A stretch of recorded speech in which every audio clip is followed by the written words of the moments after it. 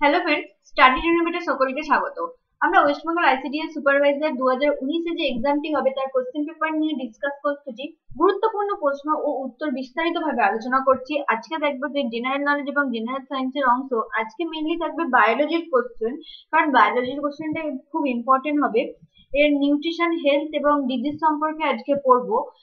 আজকে থাকছে তার পার্ট 9 অংশ। বাকি পার্টগুলো লিঙ্ক ডিসক্রিপশন বক্সে দেওয়া থাকবে, তোমরা সেখান থেকে দেখে নেবে। এবং বলে রাখি, এই কোশ্চেন গুলো কিন্তু ভীষণ ইম্পর্টেন্ট কোশ্চেন, আর এর পিডিএফ পাওয়া যাচ্ছে। তার জন্য ডিসক্রিপশন বক্সে দেওয়া নাম্বারে কন্ট্যাক্ট করো, আমাদের হোয়াটসঅ্যাপ গ্রুপে জয়েন করো। যারা যারা হচ্ছে এখন অব্দি চ্যানেলটিকে সাবস্ক্রাইব করো, তারা অবশ্যই চ্যানেলটিকে সাবস্ক্রাইব করো, পাশে বেল আইকনটি টিপে রাখো নিত্য নতুন আপডেট থাকার জন্য। আর বলে রাখি, এটি কিন্তু মহিলাদের জন্য একটি গোল্ডেন অপরচুনিটি, কারণ অনেক বছর পর পরীক্ষা হচ্ছে ICDS সুপারভাইজারের এক্সামটি। আর এটি 3000-এর কাছাকাছি প্রায় ভ্যাকেন্সি, এবং এর স্যালারি লেভেল কিন্তু অনেক বেশি। সুতরাং এখন থেকে জোর কদমে পড়াশোনা না করলে কিন্তু এই ক্র্যাক করা কঠিন হয়ে যাবে। তাই এখন থেকে কিন্তু প্রিপারেশন নিয়ে স্টার্ট করো, কারণ এর এক্সাম ডেট কিন্তু পিএসসি যেহেতু এটা নিচ্ছে, পিএসসি যখন তখন দিয়ে দেবে। আর তখন কিন্তু তড়িঘড়ি করে প্রিপারেশন না নিয়ে এখন থেকে প্রিপারেশন নিয়ে স্টার্ট করো। ম্যাথমেটিক্স অলরেডি স্টার্ট করে দিয়েছি, সেটার জন্য ডেসক্রিপশন বক্সে দেওয়া ডেসক্রিপশন বক্সে দেওয়া লিঙ্ক থাকবে, সেই লিঙ্ক থেকে তোমরা ম্যাথমেটিক্সও স্টার্ট করে দাও। চলো দেখে নেবো আজকের প্রথম প্রশ্ন কি। আর বলে রাখি, এখানে কিন্তু আমরা স্মার্ট ওয়েতে স্টাডি করছি। এখানে কিন্তু এমসিকিউ গুলো শুধুমাত্র অ্যান্সারই জেনে নিচ্ছি না, এর অপশন গুলো যে থাকবে তার সম্পর্কে যতটা সম্ভব ডিটেলসে আলোচনা করছি, যাতে সেই অপশন গুলো রিলেটেড যেরকম কোশ্চেন আসবে সেখান থেকে যাতে তোমরা অ্যান্সার করতে পারো। সুতরাং ভিডিওটি প্রথম থেকে শেষ অবধি দেখো, অনেক কিছু জিনিস জানতে পারবে, আর অনেক কোশ্চেন সম্পর্কেও একটা আইডিয়া তৈরি হবে। যতটুকু বলবো ততটুকুই কিন্তু কোশ্চেন রিলেটেড বলবো, আর সেইগুলো পরীক্ষায় আসে বলেই বলবো। চলো দেখে নেবো প্রথম প্রশ্ন।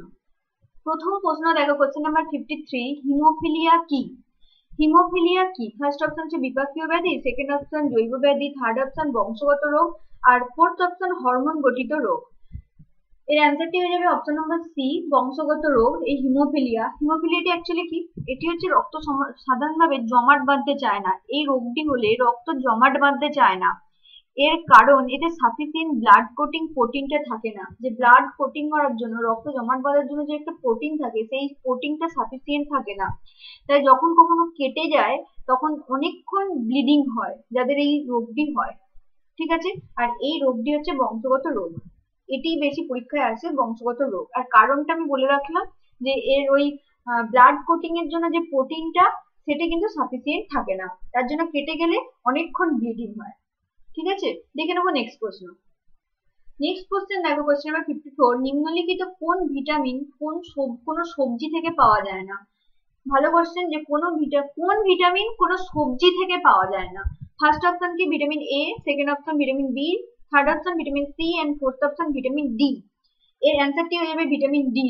ভিটামিন সম্পর্কে অনেক কিছু অনেক বলে দিয়েছি প্রিভিয়াস পার্টেতে, সেখান থেকে জানতে চাইলে দেখে নেবে।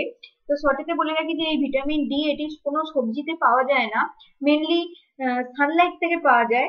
সূর্যের আলো থেকে এই ভিটামিন ডিটি পাওয়া যায়। এছাড়া মাছ, দুধ, মাংস, ডিমের কুসুম ইত্যাদিতে থাকে। আর ভিটামিন ডি এর অন্য কোশ্চেন যদি বলা হয়, তাহলে এর রাসায়নিক নাম ক্যালসিফেরল।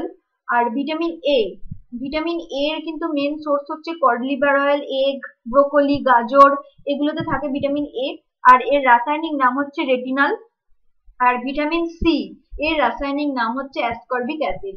এবার কি, যে এই ভিটামিন গুলো কোশ্চেন আমরা করে দিচ্ছি, কিন্তু পরে আমরা এই ভিটামিন গুলো সম্পর্কে এবং প্রতিটা চ্যাপ্টার ধরে ধরে আমরা ডিটেলসে একটা নোট বানাবো শুধু তোমাদের জন্য, যাতে সেইগুলো দেখলেই যাতে তোমার শুধুমাত্র কোশ্চেন রিলেটেড নোট বানাবো ডিটেলসে, বাট কোশ্চেন রিলেটেড। এই এমসিকিউ আকারে বানানো হবে না, এক একটা চ্যাপ্টার ধরে ধরে আমরা বানাবো। সঙ্গে থাকো, এই ধরনের অনেক ভিডিও পাবে। চলো দেখে নেবো এখন নেক্সট প্রশ্ন। নেক্সট প্রশ্ন হচ্ছে পেসমেকার। এই পেসমেকার কথাটি কিসের সাথে যুক্ত? মোটামুটি অনেকেই জানো। ফার্স্ট অপশন কান, সেকেন্ড অপশন হৃৎপিণ্ড, third option liver, fourth option kidney. সুতরাং এর অ্যান্সারটি হয়ে যাবে হৃৎপিণ্ড। পেসমেকার হচ্ছে হৃৎপিণ্ডের সাথে যুক্ত থাকে। এই পেসমেকারটা অ্যাকচুয়ালি কি? পেসমেকারটা হচ্ছে একটি ছোট ব্যাটারি অপারেটেড ডিভাইস। এটি কি করে?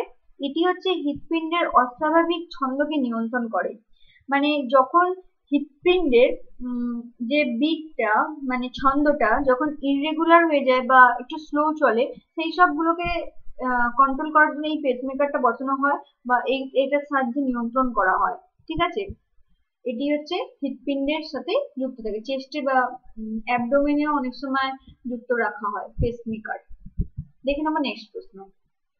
নেক্সট কোশ্চেন হচ্ছে কোশ্চেন নাম্বার 56, রক্তচাপ। এই রক্তচাপ হলো একটি চাপ যেটি রক্তের দ্বারা প্রযোজ্য হয়, সেটা সবাই জানে। সেটি কার ওপর প্রযোজ্য হয়? ফার্স্ট অপশন ধমনী, সেকেন্ড অপশন শিরা, কর্তিকা, হৃৎপিণ্ড। এর অ্যান্সারটি হয়ে যাবে ধমনী। ধমনীর দেয়ালের উপর এই রক্তচাপটা প্রযোজ্য হয়। এটি হচ্ছে ভালো একটা কোশ্চেন যে ধমনীর দেয়ালের উপর রক্তচাপ প্রযোজ্য হয়। রক্তচাপ সম্পর্কে জানো যে রক্তচাপের মাত্রা হচ্ছে 120/80, আর এই রক্তচাপ হচ্ছে স্পিগমো ম্যানোমিটার এর সাহায্যে মাপা হয়, স্পিগমো ম্যানোমিটার। ঠিক আছে, এটিও কোশ্চেন আছে, মানে আমি যতটুকু আলোচনা করব ততটুকু হচ্ছে যেটুকু কোশ্চেনে আছে সেগুলোই আলোচনা করব। স্পিগমো ম্যানোমিটার রক্তচাপ মাপার জন্য ব্যবহার করা হয়। নেক্সট প্রশ্ন হচ্ছে মাছি কি রোগ ছড়ায়? First option typhoid, second option malaria, third option সর্দি, ফোর্থ অপশন ডেঙ্গু। এর অ্যান্সারটি হয়ে যাবে, এখানে আছে টাইফয়েড, তো অ্যান্সারটি হয়ে যাবে টাইফয়েড। এই রোগটি ছড়ায়। এই কলেরা, টিউবারকিউলোসিস এইসব রোগগুলোও কিন্তু মাছির মাধ্যমে ছড়ায়। তো এখানে অ্যান্সার যেহেতু অপশন আছে টাইফয়েড তাই হয়। তো ম্যালেরিয়া হয়, ম্যালেরিয়া সম্পর্কে যদি শর্ট নোট বলে থাকি তাহলে ম্যালেরিয়া হয় হচ্ছে প্লাজমোডিয়াম যে প্যারাসাইট আছে তার জন্য হয়। আর ডেঙ্গু হচ্ছে এটিও মশাবাহিত রোগ, এটি হচ্ছে এডিস ইজিপ্টি মশার জন্য হয়। সুতরাং এইগুলো পরীক্ষায় পড়ে। আমি এতবার বলছি কারণ হচ্ছে বারবার যাতে মনে থাকে তার জন্যই বলছি। এই ডেঙ্গু নিয়েও অলরেডি আলোচনা করে নিয়েছি যে এডিস ইজিপ্টি মশার জন্য হয়, ম্যালেরিয়া প্লাজমোডিয়ামের জন্য হয়, প্লাজমোডিয়াম ভাইবাক্স বা প্লাজমোডিয়াম অনেকগুলো আছে, প্যারাসাইট প্লাজমোডিয়ামের অনেকগুলো আছে, সেই রিলেটেড কিছু হয়। আর টাইফয়েড ছড়ায় মাছির মাধ্যমে। নেক্সট প্রশ্ন দেখো, নিম্নলিখিতের মধ্যে কাকে প্রভুগ্রন্থি বলা হয়? প্রভুগ্রন্থি বলা হয় বা মাস্টার গ্ল্যান্ড বলা হয়। ফার্স্ট অপশন পিটুইটারি গ্রন্থি, থার্ড অপশন থাইরয়েড গ্রন্থি, সেকেন্ড অপশন থাইরয়েড গ্রন্থি, থার্ড অপশন অগ্নাশয়, আর ফোর্থ অপশন অ্যাড্রিনাল গ্রন্থি।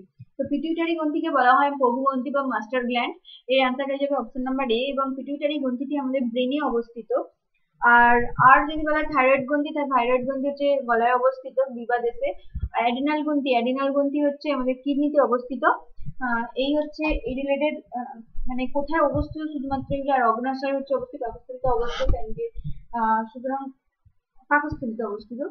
আর যদি ভিডিওটি ভালো লেগে থাকে তাহলে অবশ্যই লাইক করো, শেয়ার করো বেশি বেশি করে, আর কমেন্ট করো যদি কিছু বলার থাকে। আর পিডিএফ পেতে চাইলে অবশ্যই ডেসক্রিপশন বক্সে দেওয়ার নাম্বারে কন্ট্যাক্ট করো বা হোয়াটসঅ্যাপ গ্রুপে জয়েন করো, টেলিগ্রাম গ্রুপে জয়েন করো। আর পিডিএফ কিন্তু বিনামূল্যেই দেওয়া যাচ্ছে, এর জন্য একটা টাকাও লাগবে না। আর এই ধরনের ভিডিও পেতে চাইলে অবশ্যই সাবস্ক্রাইব করো।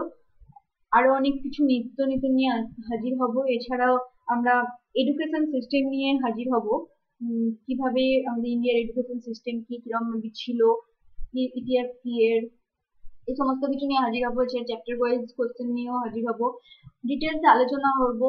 আর ম্যাথামেটিক্স নিয়ে অলরেডি আলোচনা করছি, সেখান থেকে ম্যাথামেটিক্সও দেখো। তোমরা নিশ্চয়ই এর দ্বারা খুবই উপকৃত হবে। নেক্সট ভিডিওতে আরো অন্যান্য ভিডিও নিয়ে হাজির হবো, এই ধরনের আরো অন্যান্য কোশ্চেন নিয়ে হাজির হবো। আজকের মতন টাটা, সঙ্গে থেকো, বাই।